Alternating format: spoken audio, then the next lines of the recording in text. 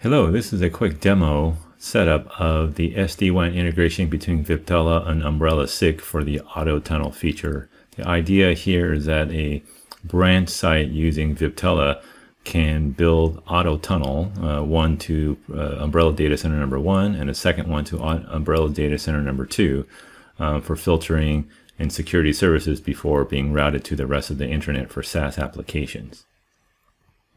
Let's take a look at how we set this up. So to start off with, this is my Umbrella portal, and you can see here there are no network tunnels being set up already.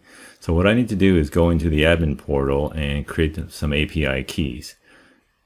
So you can see here that I loaded up my API keys, and I cut and paste them for my notes here. So it's got to create some API keys with credentials. Okay.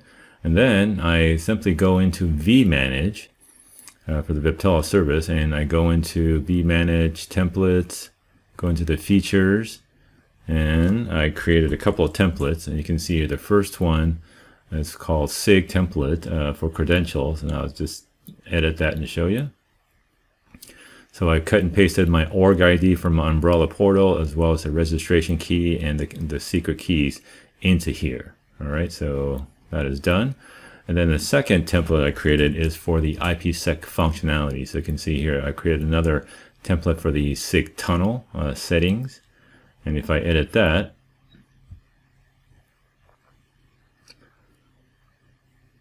you see that I have created two IPSec tunnels, IPSec 1 and 2, associated them with gig 00 for the same interface, outbound interface, and one is primary, one is secondary.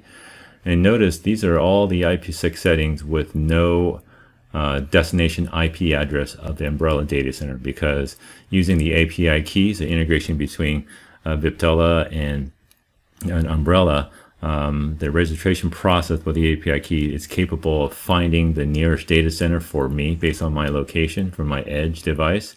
So it'll automatically find the nearest data center for me to connect to. So it populates that into there for me. Okay, and then that's really it. I'll just hit update here for now. And then also I got to go into devices. Okay, and I'm using a vEdge device, so I'm going to go and edit a template for that device as well. And now what I'm going to do is add in my SIG credentials for the VPN functionality, or the SIG credentials. So I just added in for the transport VPN section, added in my SIG tunnel configuration, as well as down at the bottom here, SIG credentials based on the templates that I created earlier. Okay, and I hit update. And I'll go through this real quick. Configure device.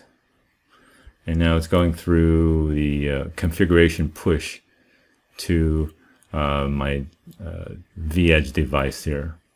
Okay. And one thing I forgot to show you here, and this is just a status, one thing I forgot to show you is also the templates for a service route for my vEdge device. If I go back into features, 10 there, we find that device. So this is a template.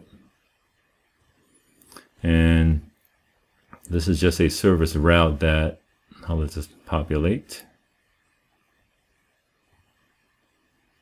I add in a 0000 route to my SIG service. That's all it was. Okay, so that was already done earlier. All right, so now that push should have been done, and let me go back over to the Umbrella side, and let's go take a look at IPSec tunnels.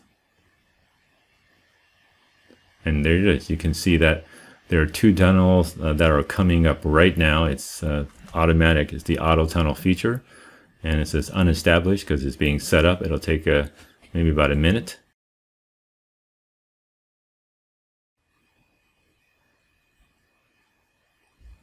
Okay, the tunnel is now active, and it's going to vManage. And we can also monitor it from this side. Going to my BR2 vEdge device, go take a look at the interfaces. And you can see IPSec Tunnel 1, IPSec Tunnel 2, and they're both up and up. Okay, great. Thanks for watching.